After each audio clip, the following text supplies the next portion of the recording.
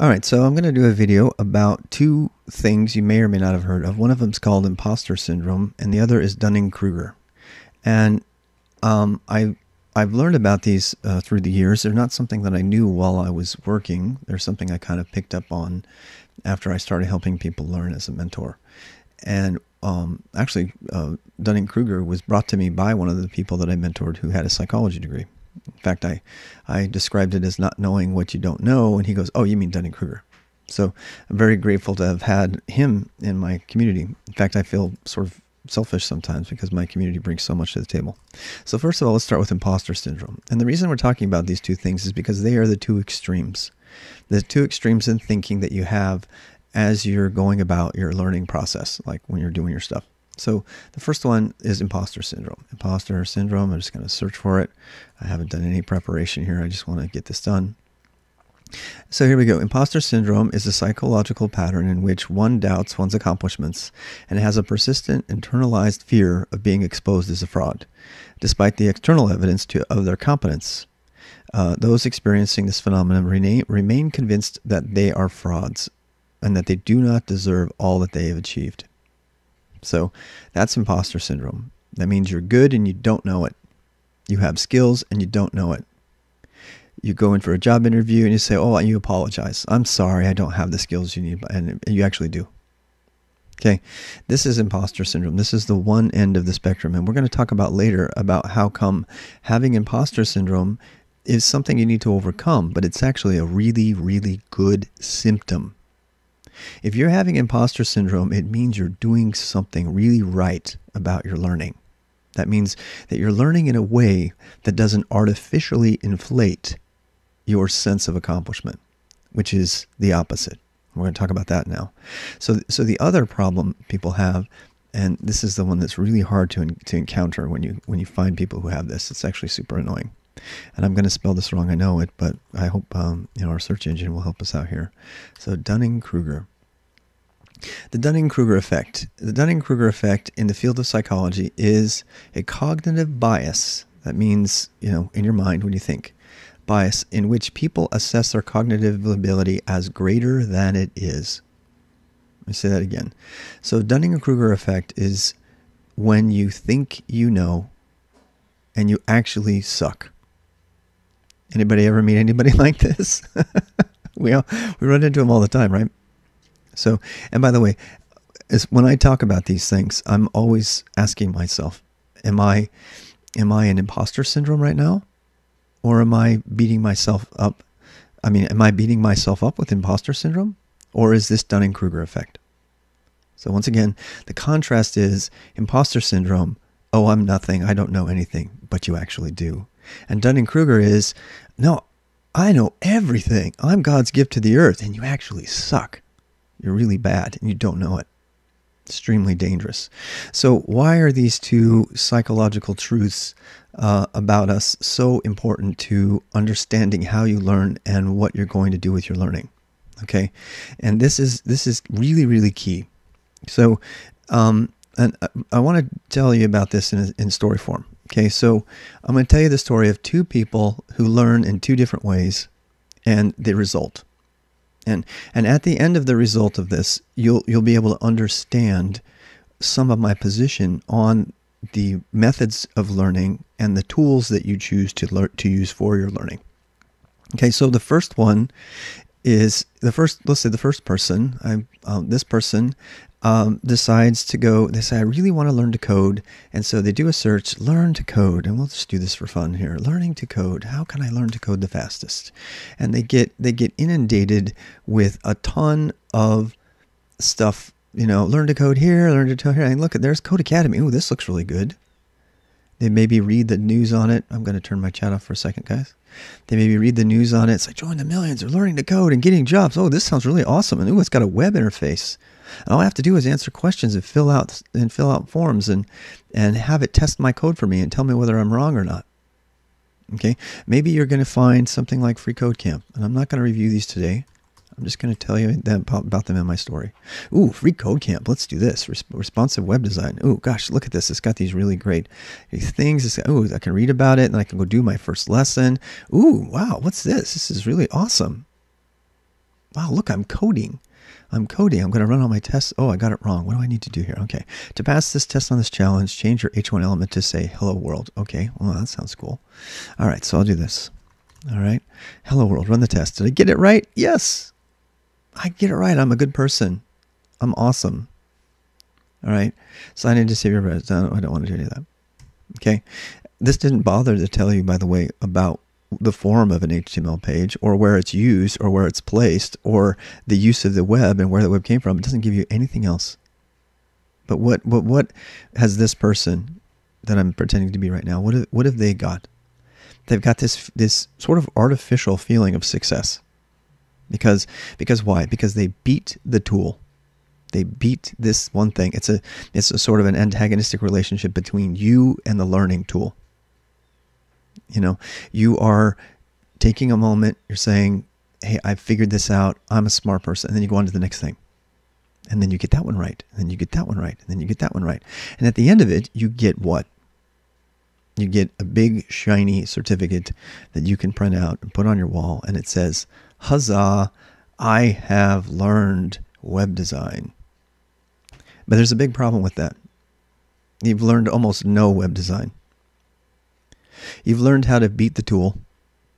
You've learned how to figure it out. And I know this because I talked about it on stream last night, but this is what happens. I have people come to me, brilliant people, and they say, Mr. Rob, I got my certificate. I didn't even finish the lessons. I'm like, how'd you do that? I hacked it. I did blah, blah, blah. I said, I think that's in violation of their trust certificate thing. I said, no, but isn't that cool? I can just totally do that. I'm like, yeah, okay. What have they learned? They've learned to beat the system. And when I'm describing to you this situation of pitting the learner versus the tool, versus the test, versus the teacher, that approach inevitably is a fail. And unfortunately, it's in all of our stuff. It's in everything, right? It's like me versus the teacher. My ex-wife got a C in her Spanish class. She went up, talked to her teacher, came back with an A. Several tears were shed. I was like, how is that possible? I was kind of pissed. Because what did she do? Did she learn any extra Spanish in that hour where she was crying to her teacher? No. She learned how to manipulate the system. And if you look at our testing system, and I'm going to avoid a rant here, I promise it's really hard.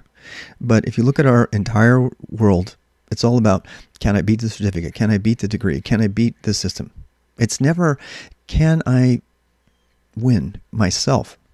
What if it's not antagonistic? So the problem with this scenario is that it produces people with massive dunning-kruger effect. And I don't have to tell you this. You look around and you will find a dozen programs of people giving out trophies, giving out certificates, giving out whatever. Right. And I don't think I can show the SNL skit without getting demonetized, but I suggest you go look at it. But there's an SNL skit. It's called, I'll do a search for it. It's called You Can Do Anything. And it's from Saturday Night Live. Saturday Night Live. Okay. So this is on stream. This is your homework. Go watch this incredibly funny video. I mean, and the video, You Can Do Anything. It's got Daniel Radcliffe on it from Harry Potter, and it's like a talk show where they pretend to go onto the talk show, and it brings on a bunch of people who really don't know anything, who have gotten famous through YouTube or whatever, and they think they know all this stuff, and they actually don't know anything. And they kind of poke fun at a bunch of the things. I went to a school with no grades. It's just super funny. I really encourage you to go watch it. It's a good way to laugh at it. But this is kind of making fun of dunning-kruger and how dangerous it is. There's more insidious and dangerous effects of dunning-kruger. For example, I believe our current president, Mr. Trump, is completely a raving mad lunatic full of dunning-kruger. He's the best at everything. Well, he obviously isn't. It's impossible. So, and it's very, very dangerous. And so I want to talk about the effects of both of these later, but first I want to come back. So I'm going to come back to that. We're going to come back to the effect on you and the world of both of these kind of extremes. But first I want to talk about imposter syndrome. So here's the other scenario. So in this scenario, you are trying to learn to code, and you think to yourself, well, gosh, I don't know how to code, but I really don't even trust myself to go do a search about how to learn how to code. I mean, you start out with imposter syndrome. You start out doubting yourself. You start out with, God, I think I can do it. I really believe I can do it, but I'm not confident in my own ability to even search for how to do it. So I know what I'll do. I'll go find somebody I know who's done it. And you can probably tell that this is my bias. So you go out into your world and you make a trustful connection with somebody, maybe somebody you already trust, your Thanksgiving dinner or something, and you're talking to somebody. You say, I know you're in tech. Hey, tell me about that for a second. How did you get into it? And if it's somebody you trust, a lot of times people will grandstand if you ask them that. I'm no exception. I do it too. And you have to like bring them back down to earth and say, okay, well, what do you really nail them down and say, well, what do you recommend that I do to get started? And if you ask that of somebody who is a professional, and then you are like, they're like that. Honestly, a lot of these professionals will not have ever asked this question. And it's funny because I'm going to own something here. When I was railing on Nano for the last 5 years, since I was streaming and I was watching other people use Nano very effectively, I had to force myself to go back and remember, how did I learn VI? And I dug up a memory that I had totally forgotten for 5 years, where I used Pico, Joe, and I don't think Nano was around, but I'd used it for a good year and a half on the Unix system, because that was the editor that came with our email editor called Mutt, which is a command line editor, a terminal editor.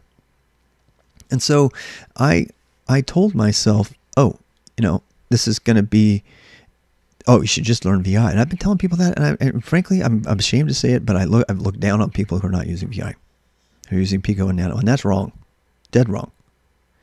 And this has nothing to do with dunning-kruger. This is just plain old arrogance, right, on my part. But when you go back as somebody who's helping other people and you ask yourself, how did I actually learn this stuff? You have to really dig, and you might not remember. So I tell you that because when you ask some random person that you trust how they learned what they learned, the first thing they're going to do is they're going to brag about how awesome they are. And they're going to talk about all the things they did because you're interested in them and you're showing sincere interest. You also have your own self-interest, but you're showing. So what happens is they end up sharing all of that. But then when you really have to pin them to you have to pin them to the wall and say, no, tell me exactly how you learned this, step by step. And you force them to go into their brain and dig back the history and say, well, honestly, I started out as a front-end developer messing around with web pages. I really liked putting stuff on the screen. And frankly, if I think back even farther than that, I really liked coding, BASIC on my Atari 800 computer when I was so old. So if it's a little tough to help your potential mentors find their way, because as someone who's trying to learn, you have to kind of coach them through being a mentor, and that means being honest with themselves, and not everybody can. So that's also a lesson to people who want to be mentors. You need to be really honest with yourself and be able to say, no, this is how I learned this. So we're talking about imposter syndrome right at this point. So imposter syndrome is doubting yourself. And you're going into it doubting yourself, but now you can have the confidence to say, okay, I'm going to go find somebody who knows this stuff. And it doesn't have to be Mr. Rob, but it can be anybody. This is not a sales pitch. This is a way for you to find your way. So you can find that person. It can be somebody. And where can you find somebody if you can't find them? Well, you have this wonderful internet now, right? You can go find people on YouTube. You can find people on Udemy. You can find random people. But I'll tell you someplace that's very, very reliable. Unfortunately, it's not. This is a little tougher because you can't make personal contact with them.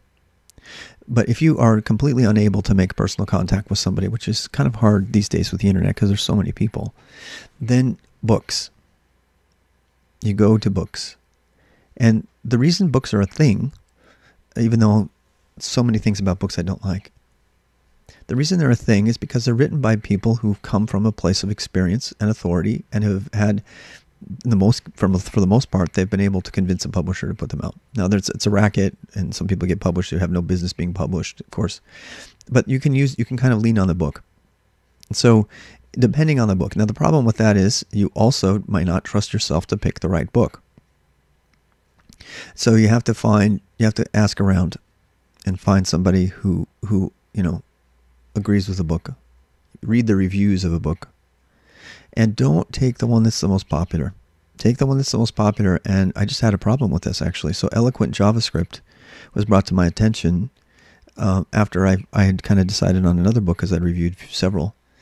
And it's free, and it's good. I mean, it's good. In fact, I think it's much better for beginners. So you might have to do some research on your own. But let's finish on this imposter syndrome thing. So let's say, finally you get a book or you get a mentor and you start working. And what is the number one way that you're doing your learning? You're doing stuff. You're reading the book and you're like, well, gosh, they don't have exercises in this one, so I should probably try it out myself. So you find a way to do that. If you're me, you're on your Mac. When I learned web development back when I was a Russian major, first technical thing I did, coding, and in TextEdit, I coded Perl in TextEdit. And then I learned about the command line for the first time. And I typed my command line thing and I saw my little Perl program run and I was addicted. It was like this lame black and white terminal, on this Mac that I had made a desk for out of cardboard boxes. That is not an exaggeration. We had one couch. I was really poor. And we had a baby and everything. And I said, I'm going to teach myself this web stuff. And I did. In fact, I taught myself Perl, and there was nothing on that. There was the internet. So I would do the internet and I would read the spec. And that's the other thing I would do. I went directly to the sources. So a lot of the times people are afraid to do this. They see a specification and they're terrified. They see the source of a web page and they're terrified. But there's a lot of people who agree about this, including TJ is one of my favorite people to talk about, who made Express. If you don't know about that, that's a big Node thing. He now is a Go programmer. And he gives the advice, go look at other people's stuff and copy it. Practice it. Make your own. Tweak it. Make your own version. You might even end up with a better one. That's his exact words. So this method of learning is far less structured. And it's terrifying. It's especially terrifying to people who come from traditions where everything is given to them. And it's unfortunate because we have this tendency. This is how we learn when we're kids. Sir Ken Robinson talks about this. We are creative learners when we're young. We experiment. We try things out. That's how animals learn. That's how everything learns naturally. And to use Ken's words, his exact words are this is beaten out of us through our education system. Our system says, no, you can't explore there. You have to give me the right answer on paper for this and this and this. So this experiential learning is looked down upon because it's way, way, way too loosey-goosey. And so that makes organizations uncomfortable. And frankly, they have to figure out a way to measure your learning. And so that means, we can't do that unless we put you in nice rows and we send you down the automotive mechanics line and now you passed and we get some duds and we throw you out and chop you up like baby chicks. But, the rest of you get to be, mechanics or whatever. So Ken Robinson, if you want to talk about education, has written a book, Out of Their Minds, and he talks a lot about taking back your creativity, but also taking back your learning and learning to not be afraid of it. Imposter syndrome comes from fear. And there's a lot of philosophers who would argue that the one goal of life beyond learning is overcoming fear, period. There's been movies made on this. That is the goal of life, is overcoming our fears. And our fears are built into our brain because as animals, we could imagine fear and the things that we're afraid lived. So, it's a tough thing because it's built into us. And I'm really happy that people on the stream have showed me Alan Watts. He talks about this a lot. So I encourage you. Those are all people to go to try to address your imposter syndrome. But let's get back to my example. The example of the person who's losing through imposter syndrome. Pretty soon. So, and I'm going to use a specific example. Somebody who's an artist. My son is an artist, and I want to show you some of his art, if I can find it. And so this, I'm going to really bust it. Can I just say how much I hate Wix? I really hate it. So a lot of times, all right, we're going to help Gordon out here. So he started out just doing little pixel art. To be fair, he was not interested in coding at all, but he really liked the pixel art and he just went with it. So he's got some digital painting he's done from his iPad, and I'm just going to show you this stuff. This is how far he's come. I mean, in like 6 or 7 years, he's been doing stuff for a very long time. He has an entire poster series, I think. But yet, when you talk to him, oh, my stuff's not good. My stuff's not good. It could never be used anywhere professionally. I'm like, dude, you could make posters of this stuff. Not to mention making a game. And he gets really excited about it. He's like, well, I got this whole world in my mind. I've got like all of these races and where their backstories are and where they come from and everything.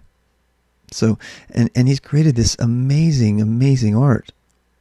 And he doesn't think he's anything. You know, and if you're me, I'm looking at him, I wish I had that skill at his age. I was the guy who knew that I didn't have skill. I don't know if it was imposter syndrome or just reality, right? And we should probably talk about that. How do you tell the difference?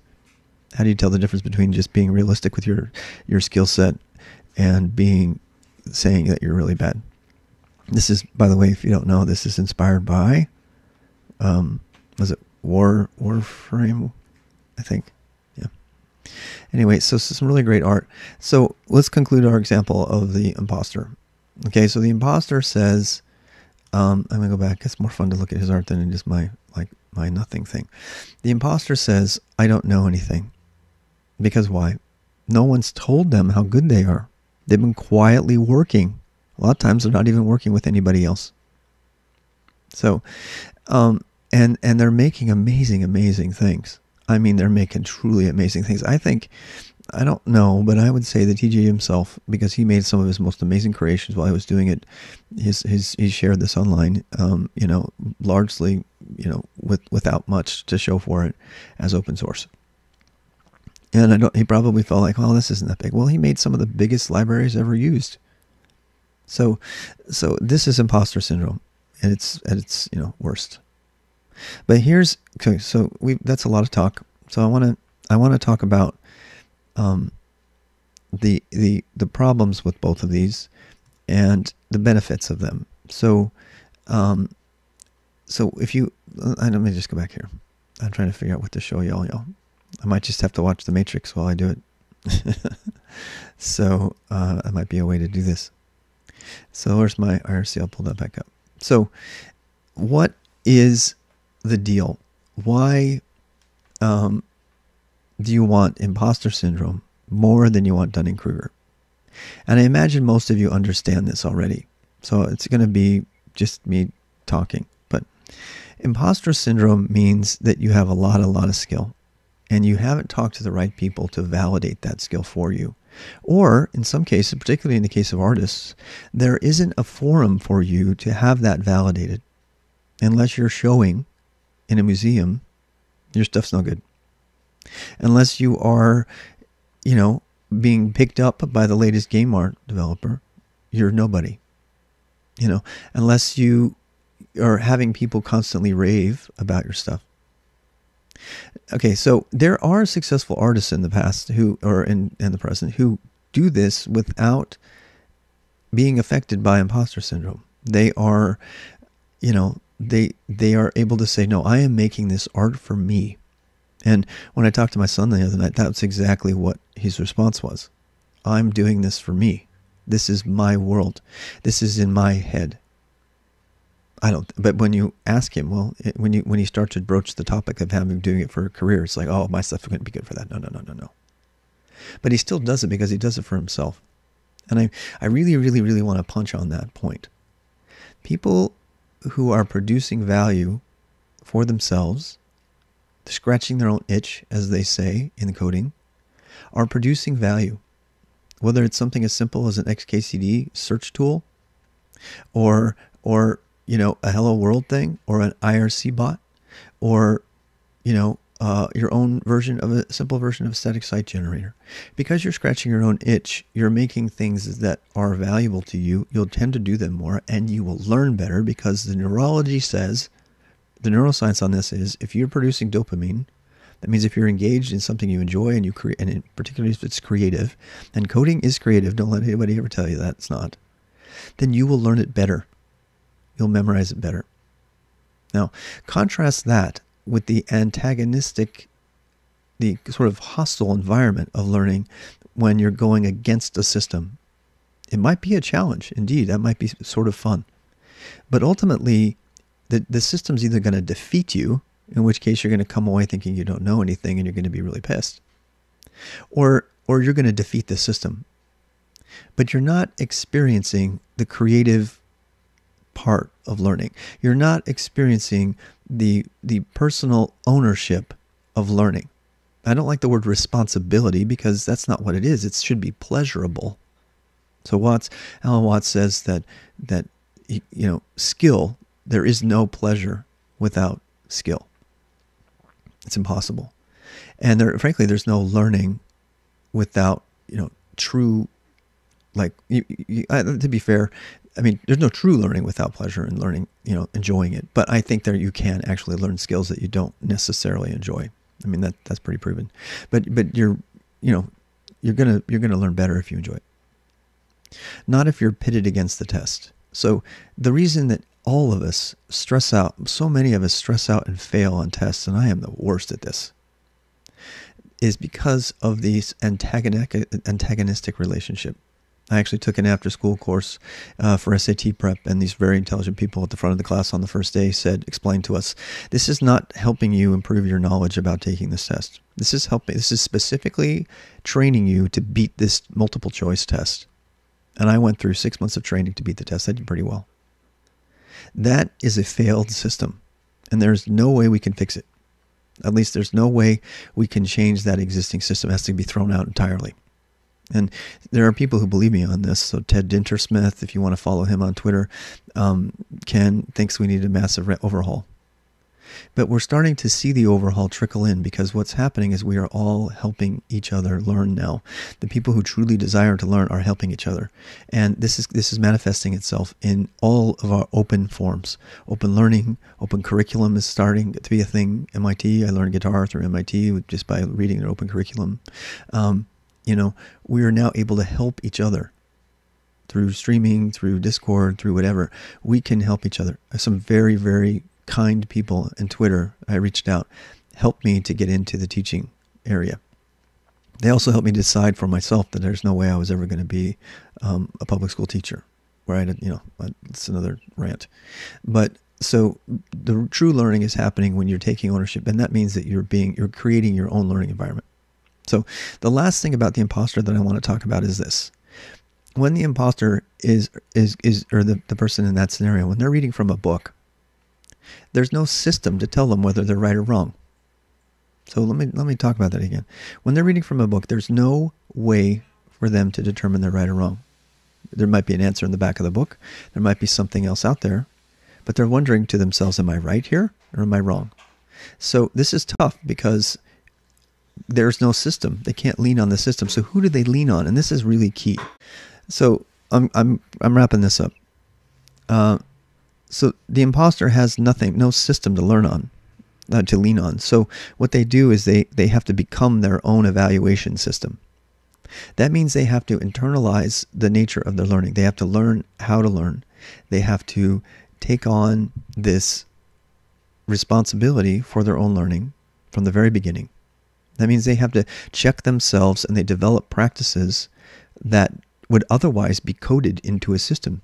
So Code Academy, Free Code Camp, there are systems that do the checking for you. So they remove that burden from you. And that is bad. Because as soon as they do that, you no longer are developing the very essential skill of self-evaluation. And if you do not develop the skill of self-evaluation, finding the right answers, finding out whether you're right or wrong, on your own, doing the research, if you do not develop that skill, you will never, ever become an independent learner. And so the great insidiousness of these systems, these antagonistic systems, whether they be Code Academy, Free Code Camp, or the SAT test, is that they replace this critical part of our learning process with a tool. And they do it because they think it will make us more efficient. And instead what it does is it robs us from the ability and the moment of learning for ourselves. And the interesting thing about self-evaluation is that when you do it properly, in fact, the sickness that is imposter syndrome is someone who has not learned, they've learned how to do the skill, but they have not learned how to self-evaluate. So what happens is you have this disconnection. They learn really well. They learn the skill phenomenally well. But because they're lacking the ability to self-evaluate, or they're lacking some reference material, and I'm kind of lumping it all together there, they automatically think that they don't know anything. So in some sense, you could say their testing system is broke. Their internal testing system is busted. It hasn't been built up. They've built up the skill, but they haven't built up the ability for them to test themselves and assess their own ability. And so, to me, that is critical. It is critical. And over the years, I have seen case after case after case of people not developing that. And so what do? They either learn to develop it or they accept that they can't develop it, and this is a huge tragedy. People do this. They run away from the responsibility for their own self-learning because they're too terrified of learning how to self-evaluate because we've been told we can't do this. And so what they do is then they throw money at a boot camp. And they think that the boot camp's going to fix everything for them. And often the only thing the boot camp is giving them is a really immersive experience that promotes a lot of self-evaluation with a lot of personal mentoring and a lot of camaraderie. So you could hypothesize, I suppose, that the value of these things isn't even in the technical skills that are there, but it's in the ability, it's in this injection of self-confidence and self-evaluation and the skill of self-evaluating. And so you come away, a lot of people, not all, this is the problem with boot camps, right? Because the people for whom this does not work, I've met people, told you about them at the pub, who come out of these boot camp situations and they can't get a job. And their learning stops. Why? Because they haven't addressed that key piece of it. Now, unfortunately with boot camps, this one person that I've talked to, they came out of it and they still had imposter syndrome. So thank God they didn't have dunning-kruger. If they had dunning-kruger, we would have been in big trouble. And this is the reason that so many people coming out of boot camps are being, dropped or ignored from Silicon Valley and other places to say, we don't even want to talk to you, is because they've been injected with dunning-kruger. And in some cases, the worst of everything has been combined. So here's a scenario. We have somebody who goes through a boot camp. They don't learn to self-evaluate. They also don't learn the skills. I mean, I'm talking about a worst case here. This isn't everybody. But now they've finished a boot camp, they've got their gold star, and now what? Now they go to apply for a job, and they stick them in front of a system. I had a network engineer actually tell me about testing a person like this, sticking a CCNA in front of a network device and saying, hey, go configure it. Couldn't do it. Froze. Had a certificate and everything, couldn't do it. What happens to that person? Well, when someone who doesn't know they don't know, and we'll go back and look for dunning-kruger, so let's talk about this, and this is the bad part of that. When someone who doesn't know they don't know, a dunning-kruger person, gets faced with reality, they have two choices, and there's an Adam Ruins, I think it's called Becky Ruins, Adam Ruins Everything, and it takes on the idea that telling somebody they're wrong actually causes them to double down and want to punch you and become even more right, and it traces the cause of a lot of our societal problems right now, because we just don't know how to come to the conclusion that we're wrong. Because when that person, but in some cases, they melt down, right? They totally melt down, and they can't deal with it, and that's cognitive dissonance. And cognitive dissonance is when cognitive dissonance. Cognitive dissonance is, we'll read it in the field of psychology. Cognitive dissonance is the experience of psychological stress that occurs when a person holds two or more contradictory beliefs, ideas, values, or participates in an action that goes against one of these three. According to this theory, when two actions or ideas are not psychologically consistent with each other, people will do all in the power to change them until they become consistent. I know all about this because I nearly went crazy leaving the Mormon church when I realized my reality was wrong. But that's another story for another day. The story that's at hand here is that when somebody who has dunning-kruger effect and doesn't know that they don't know is suddenly presented with their absolute suckage, how bad they are, they break down. And it's really, really sad. I saw this in my lab. I sent 40 people or so through Free Code Camp over the course of 3 months. I said, I really want to believe in this. I think this might be a thing. Let's give it a shot. It has some of the best JavaScript of all. I tested these people against themselves. I had them sit down and test themselves, and I gave them one challenge. I said, make a web page. Only 2 people did it. And those 2 people had repetitively done what I call the HTML5 challenge. Make an HTML page in under 60 seconds. They had done it at least 15 to 20 times before they did the Free Code Camp stuff. So the repetition is what got them to learn it. Now, I had to suggest to them to do the repetition, and I had to give them the challenge.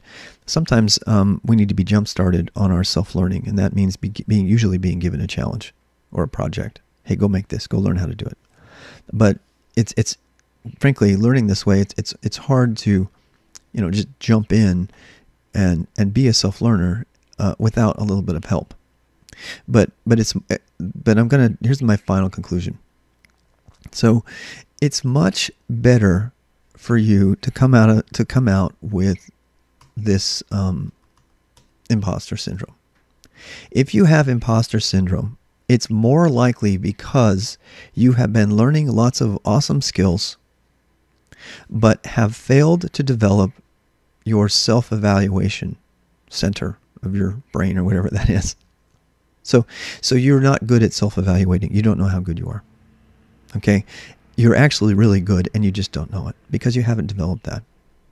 Now, but dunning-kruger is a much more serious disease because this means that you have not developed the skills and you also have not developed the self-evaluation skill, the self-testing skill.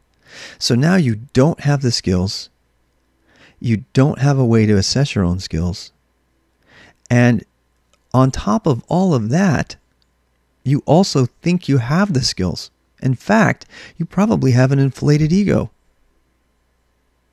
And so you're going to go into interviews, you're going to go into things, and you're going to be all egotistical, or you're going to be overconfident.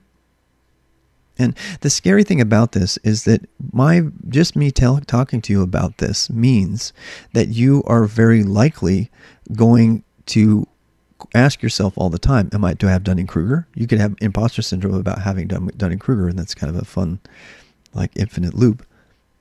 But really, the takeaway is this.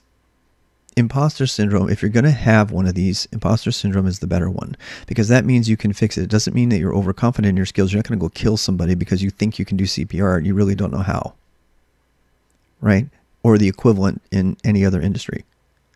You're going to go into this situation undervaluing your skills and maybe be forced to save somebody and save their life because you're fucking awesome at it. Sorry for the F word there.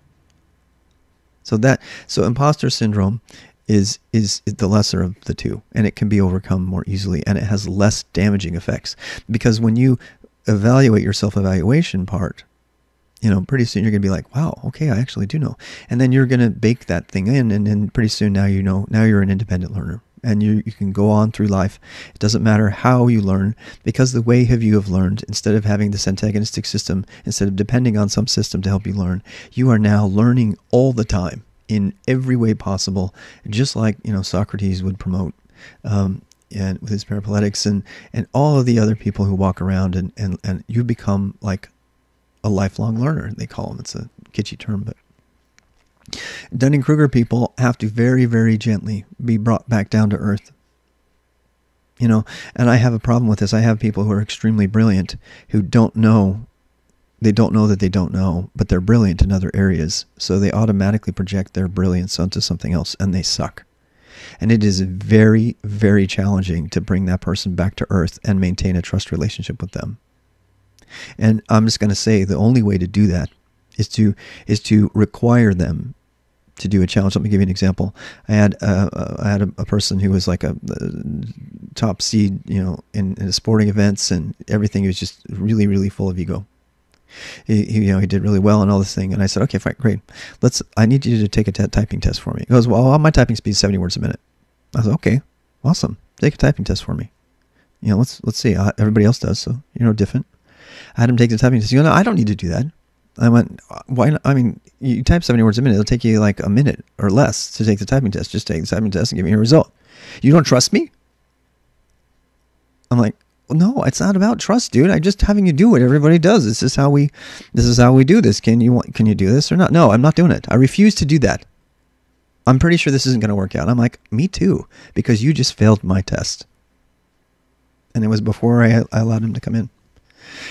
He failed my test. He wouldn't do it. He wouldn't do it. He was so full of dunning-kruger. He was disease-ridden with ego and dunning-kruger that my even broaching the topic that perhaps he couldn't be as good as he thinks he is made him explode in anger. And I was like, I'm sorry, and I felt really bad because it was like meeting somebody who was a leper who was going to die and not being able to help them. There was nothing I could do for this guy. And I deeply appreciated him as a person. I really did. I did. It makes me sad to this day to tell this story. But this person has been so told how awesome they are their whole life that it has affected. They have had dunning-kruger about everything that they've done. And sometimes people like this get into really major positions of power because they are so convinced how awesome they are that they can convince everybody else how awesome they are, but they suck. And I don't have to tell you that this is all over in the political system and everywhere else. These people are, so if you're going to help them, just don't be one, first of all. That's the first lesson. And number two, if you have to deal with people like this, learn some way to maintain trust. And the best way to do that is to do something that has nothing to do with them so they're not being singled out. And unfortunately, that means some form of assessment. And assessment means testing, and testing is part of this whole problem. So it's a tough challenge. The best way to do it is to have them do a minor challenge and then have them do it in your presence and have it, maybe kind of de-emphasize the importance of it, but, and see how they do it. And the other way to deal with this is to just walk away. I hate to say that, but it means walk away, vote them out of power, because that's really the only way to deal with it. So I would much rather have people come to me or find people, like my son and like several people in my group here who have imposter syndrome, because it means that they're approaching their learning properly. It means that their egos have not been overinflated through other means, and they're much more likely to learn on their own and to maintain their own learning. They're also much more appreciative of help in any form that it comes from me, from anyone else on the stream. And so they tend to be the people who have really figured the secret out of life, which is to be a lifelong learner and to never stop seeking and not, impose your will on everyone, because you obviously are the best at everything. You have the best words, you have the best typing speed, you have the best this. So that's the end of this video. So if you have imposter syndrome, don't despair. If you have dunning-kruger, you probably won't even accept that I just told you you might have dunning-kruger. So this is fine. You'll just slough it off. You'll turn the video off and you'll go do something else because your cognitive dissonance will save you from yourself. And it's a good thing you have that. But for the rest of you imposter syndrome people out there, huzzah. We'll find a way to balance our skills and have a modest, by the way, don't undervalue yourself. Once you get rid of your imposter syndrome, you will start to do things like charge your value. You'll charge the money that you're entitled to have for your effect. Surgeons really have put in a lot of time in, and we always undervalue our skills because they're easy for us. So eventually you'll find your middle way and your middle path, and may you find that way. And I'm here to help you. If you do want to do that, you can join our community. This is the plug thing I hate doing, but you can follow the YouTube videos. You can listen to me. Some of these videos you may find they don't particularly have compelling graphics in them. My goal at some point is to add more compelling graphics in video. Maybe even, at some point pay someone to make some fun illustrations to go with my words. And I'm going to take some questions from the IRC here, but if you want to just cut out, that's fine. Okay, so I have the least amount of dunning-kruger of anyone. I don't accept any of this. Just kidding. Robma, okay, serious question. Could cert testing be a possible remedy to dunning-kruger since you can't cry to the test to get an A like you can to a teacher? Absolutely. I'm going to clip ahead and I'm going to answer that question on the video. So here's a question from Zeros. He says, could certified testing be a possible remedy to dunning-kruger since you can't cry to the tester to get an A like you could to a teacher? Yes, but it's fraught with risk. Okay, so institutions that are online institutions that are skill-based and all that, they are relying heavily on certification. And I have another video called Why Certify, which you probably know about, that covers this danger. The certification game can be a problem because, like, for example, let me do this by an example. So let's contrast two cases. Let's contrast the offensive security certification with the CompTIA security certification. Okay, so CompTIA, the same organization that's been lobbying against right to repair, and they're very evil. I mean, they're greedy bastards, and we all have to do it in some sense. The government requires that you have their specific certificates, so they have a monopoly on certificates. They have a test that is multiple choice. In fact, as far as I know, all of their tests are multiple choice. They're certification exams. And if I'm not incorrect on this, I could probably, well, no, I think it's College Board that does the SAT. So you have these sort of credential giving organizations like CompTIA, like College Board, who have these multiple choice tests because the dollar value of the testing says that we have to do multiple choice. So I can go get a Linux certificate. Linux Essentials is 40 multiple choice questions. I could never even boot Linux when I could get a certificate. And if you don't believe me, that story I told about the network thing somebody answered all the questions and never actually done it. So certifications that are based on bad assessment methods, such as multiple choice, are seriously bad because they really, really pump up your Dunning-Kruger. And yes, they're somewhat better than crying to the teacher, but I still think most people who try to cry to their teacher are going to be put down. The teacher's going to be like, I'm sorry, no, because they're going to be able to assess you in person. So even though some people can be manipulated who are corrupt, I don't care how righteous you think you are, if you give an A to somebody after they had a C on a test that was an objective test, that's bad. Now, I've gone in and argued my case and changed my grades on calculus tests many times, but it was because I showed them that their evaluation of my problem was wrong. And they said, oh yeah, we made a mistake in the correction of the test. So you have humans involved in all the processes. And so you have people like CompTIA and places like that who think we have to remove the human element out of it because if we don't, they're not going to be able to make an accurate assessment. And so we rely on computers and multiple choice tables and all this stuff to do the assessment. And in many ways that can be done correctly. It's just a lot of work. And so then I want to take it to the example of offensive security. Offensive security, from the very first day, created a certification that required, at first I believe, they had to go into the testing center. But their testing center was a lab. It was a computer lab. And you had a certain amount of time to perform certain tasks that you would normally be required to do on the job. And their certification has remained focused on skills-based assessment so that now when you do it, you have a VPN connection. That means you can remotely connect into their lab rather than flying to wherever they are. And you can do the things you're being tested on. They give you a time limit and they say, go do this. We see the same sort of thing in some of the better hiring policies and hiring evaluations. Well, they'll put you on the job and they say, in fact, there's a company up the street, Coin. This is what they do. They give you a week-long project. They give you an assignment. They don't limit you in how you go about figuring it out. And they say, come back in a week and show us what you got. And then be prepared to talk about what you've done and why you chose to do this. And that, to me, that's the perfect way to do it. It's a lot more labor intensive, and it's very, very hard to, what's the word, commodify, because you can't, you can't just run a paper through a thing. And so you can't send 500 people through a testing center every week. And this gets back to the point. The reason the whole thing's screwed up is because, like Sir Ken says, we have started to industrialize education. And education at the fundamental level is not an industrializable thing. And that's Ted Dintersmith's position as well. It's just like we have to move back to our roots on this. And this is where I'm somewhat conservative, in the sense of, true learning happens, but it's an exchange of information between two people at the end of the day. And the fewer links you can remove in that chain or that communication, the better. In the old days, it was one-on-one. Let me show you how to make fire. Let me show you how to crack this coconut open. And you see, this is still a thing.